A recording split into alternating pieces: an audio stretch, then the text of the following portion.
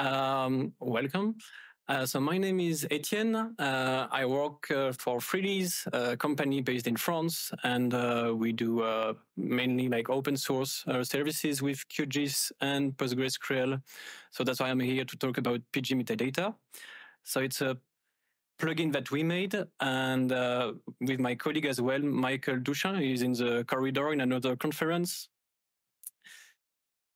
So first, what is metadata? It's, I guess you know, like to help your users to know your data. It's data on your data. So what do we mean? We mean like identification, so title, abstract, categories, the keywords about your data. It can be spatial properties. The spatial level, is it designed at the city level, or is it designed for the province or the country? Optimal scales, which the data can be visible. It can be publication, like the date, the frequency of update, the license, the confidentiality of the data. Is it private? Is it open data? It can be like also what we call computed, like the fetch account, the geometry type, the projection, etc. And also contacts, so owners, publishers, custodian, and also links to like external resources, images, PDF, etc. So we started the project like PgMetadata, so it's a QGIS plugin to store metadata about like tables stored in PostgreSQL vector database, and it works also for raster. So it's just centralized, like it's a schema. You can see it on the right side, like PgMetadata. So we are storing like internal tables. It's accessible because it's easy. Like you just need to share your connection, and you have all your metadata within like your database. We benefit from all the features from PostgreSQL. So I guess most of you know PostgreSQL. It's like very powerful database engine with relation, constraints, views, and function and triggers that we are using in this plugin. It has rights access, readers versus editors. You can see and edit your metadata with your favorite SQL client. So maybe you are using LibreOffice or PGAdmin, but of course you are as well using QGIS as a PostgreSQL client, and you know how to use it. So, and also it's easy as you need some backups of your data. You also you have just a new schema to restore, and so it's easy to move. So there are three different aspects. First, I'm going to cover like PgMetadata for GIS administrator. So the first step is to install the plugin, of course. Then it comes in the processing toolbox. You have a different set of algorithms added in the toolbox. So the first one is the installation of the database structure. It will create the 4 or 5 tables and the PostgreSQL views and functions and triggers. Then there is another processing algorithm to create the administration project. And in this project, it will just, it's like we are using QGIS to edit these tables because QGIS is a great client. It has great features for editing PostgreSQL tables.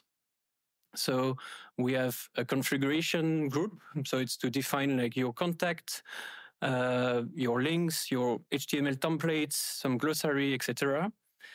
Then we have some information tables. It's just like statistics or like some helpers for you.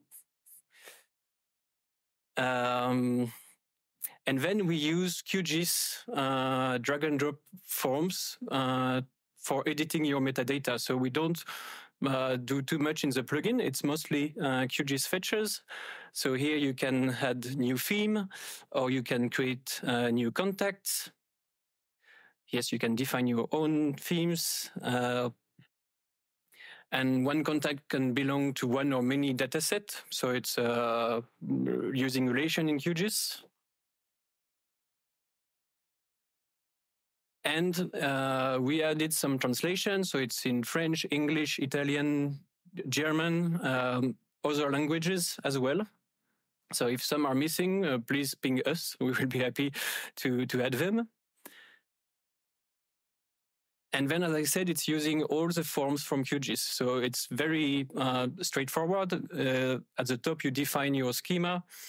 It's a drop-down menu listing all your schema from your database. And then it's listing all the tables within the schema. And there is just 3 tabs like properties, contacts, and links. And then inside you have the basic fields that I showed you before. Title, abstract, keywords, themes. It's using the widgets in QGIS for data editing. Yes. Some fields are automatically computed, like we are adding a unique ID in the table when we add a new row in the database. Layer extent, feature count, geometry type, projection ID and name. That's also all kind of items which can be computed. Creation on update timestamps, like when was the last time you edited this metadata or the layer. We are also providing some useful views for the GIS administrator. For instance, orphan PostgreSQL tables. It's like you created a new table for like trees in your database. It will the view will detect and will show you, okay, this table doesn't have a metadata entry in the schema, in the PgMetadata. So it's to show you orphan tables. And we have the reverse as well, orphan metadata. So it means maybe at that time you added the metadata about the trees layer. You deleted the tree layer, but your metadata still exists in your database. So we have a special view showing you orphan metadata. And also a flat representation of the dataset, because as I said, like a dataset can have one or many contacts with a role, like custodian, publisher, etc., or one or many links. So we have a flat representation for like CSV export, for instance. For the GIS user, like not the administrator, the plugin comes in the QGIS locator bar, at the bottom left corner. You can start writing meta, or you can start typing trees, and then the plugin will just look in the PgMetadata schema and just try to find either in the title or in the abstract or in keywords. Okay, I have this layer for trees. Okay, let's add it. And you can see also the doc on the right. It's an HTML representation of the PgMetadata schema for this layer. When you click on the layer in the legend, it will just detect and show you additional information.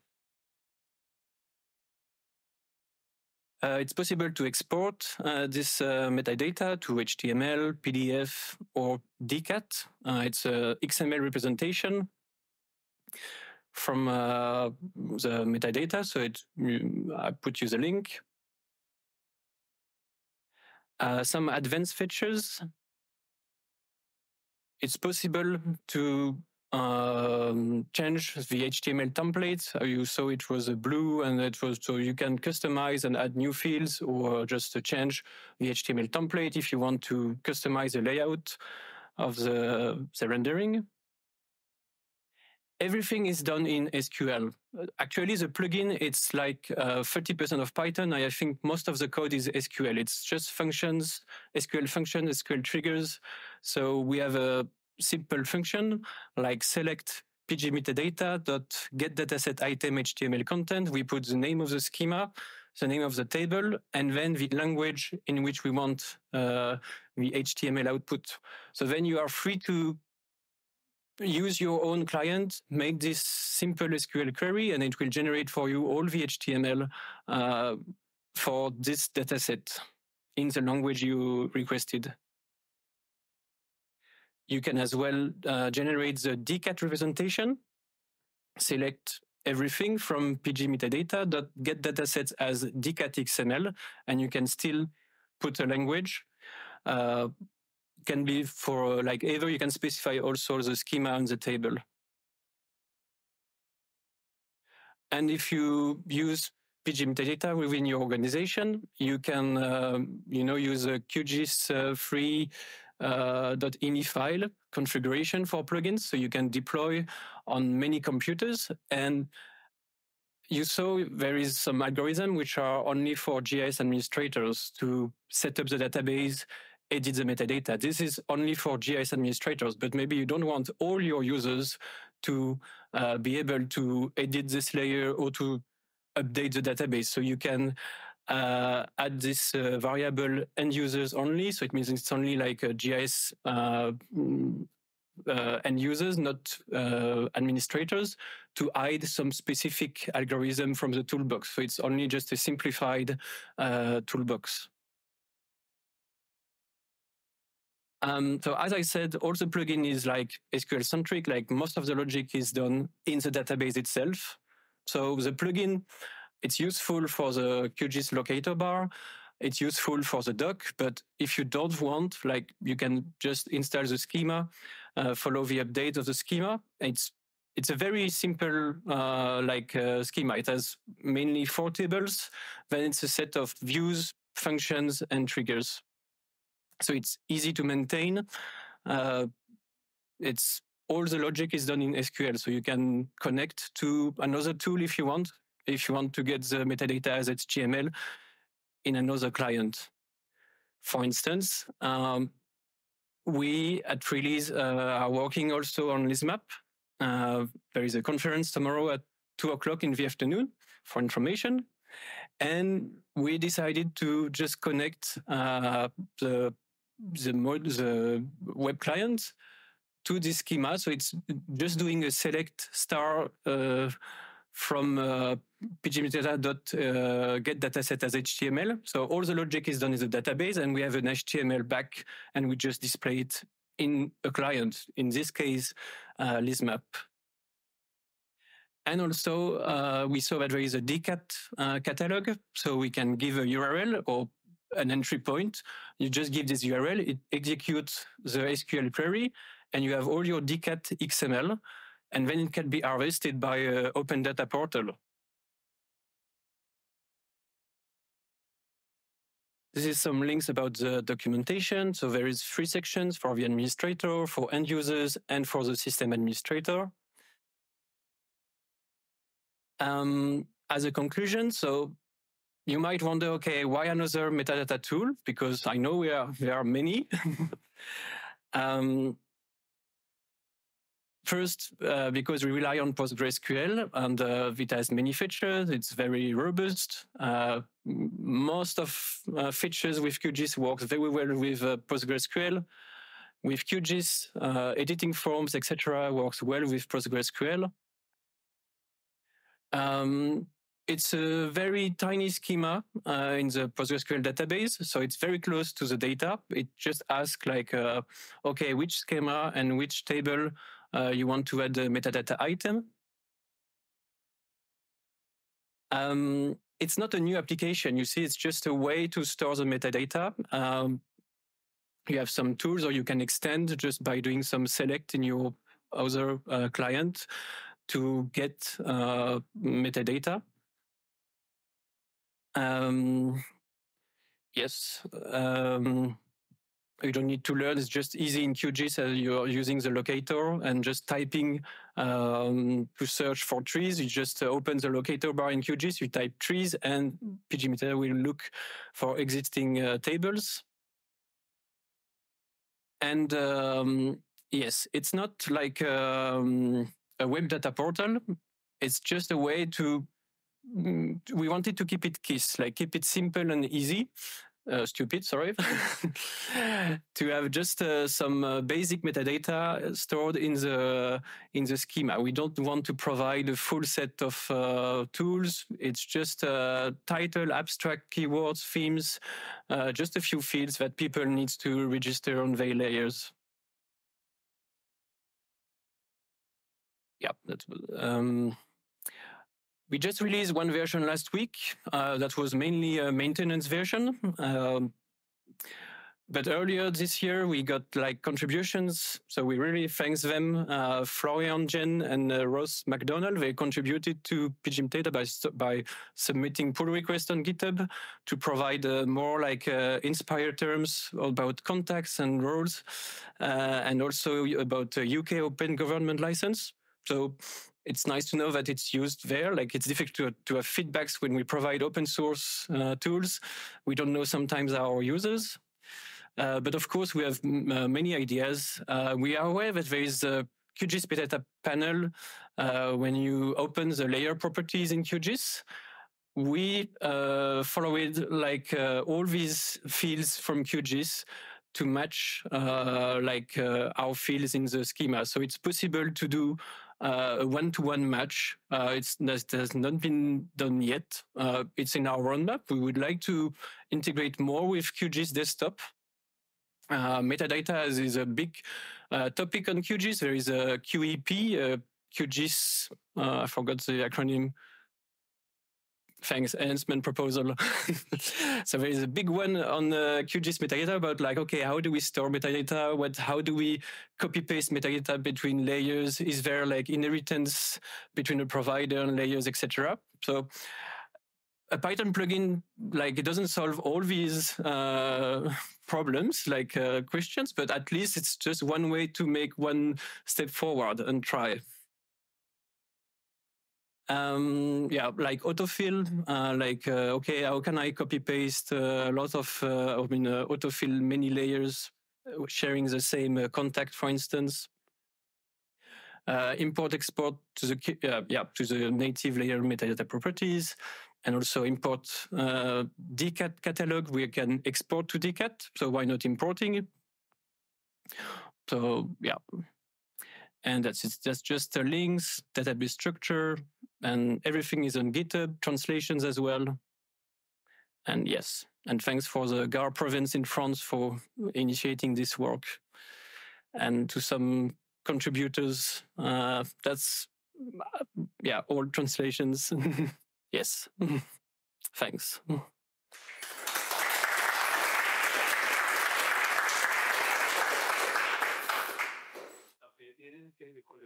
And now for the questions from the audience.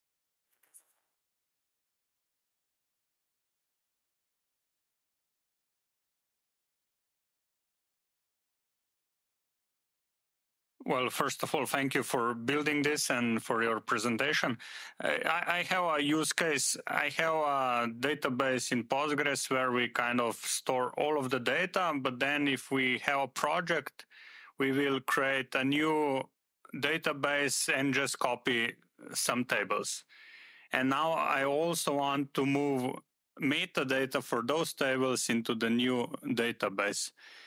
But since we are referencing the IDs between the tables, so the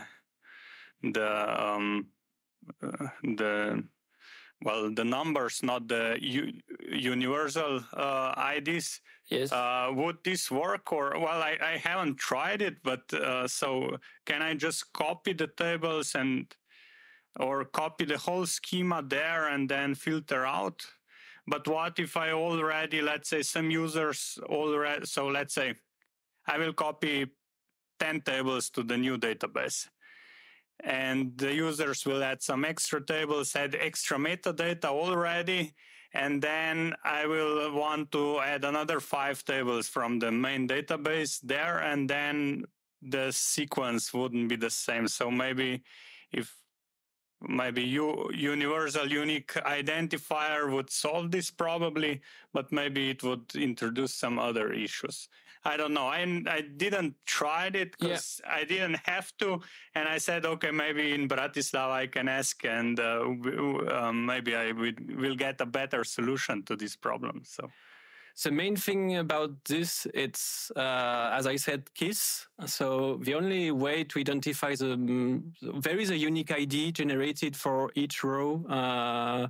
But this, it's just for if you want to copy this link on somewhere. But the main thing is here, you see, it's just asking for you the schema and the table. That's the only link. And then it will just be used by these orphan, yes, as I said, orphan metadata views. So you can copy paste your schema. The view will be executed and it will detect, okay, this is an orphan metadata because we don't see the matching row in your database, or it's an orphan table.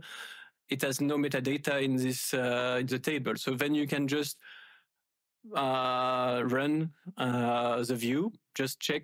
I often in QGIS do the feature count. Yes, I'm not sure where was it. In the QGIS legend, I show a feature count about QGIS metadata orphan to see okay, it should be 0 about orphan metadata, for instance.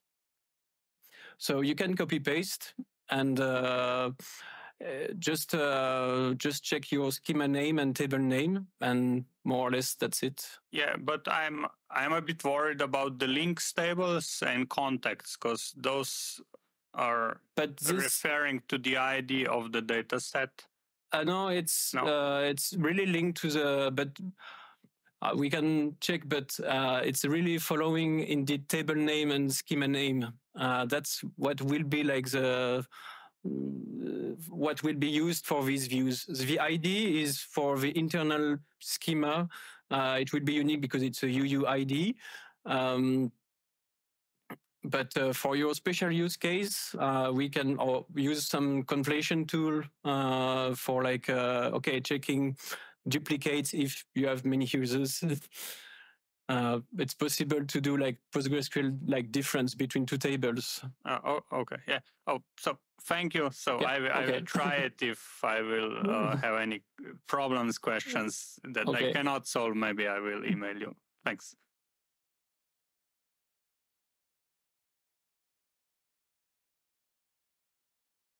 I have a question about GeoPackage. Do you plan maybe to make more features to support GeoPackage, because GeoPackage is the default file format for QGIS for some time now, and it's based on SQLite, which is mostly standard SQL. So do you have any plans in this area? These tables can be created in a GeoPackage. That would be possible, but then the triggers and functions, that's very PostgreSQL oriented, to generate all the HTML. So it would be a subset of the schema. But we think about using also PgMetadata, but to store people may have network drives with GeoPackage. So not strictly embedding the metadata into the GeoPackage, but there is a feature request on GitHub about allowing file path on a network drive to store the metadata, not rated just to schema and table, but to a drive or a file path. So, but not embedding the metadata into the GeoPackage. That would be not possible with PgMetadata plugin, because the SQL is too complex, I think, for GeoPackage. We are generating all the HTML within the database. Yeah. Okay, thank you for your presentation and for your questions. We will continue in 4:30 with the next presentation. Thank you.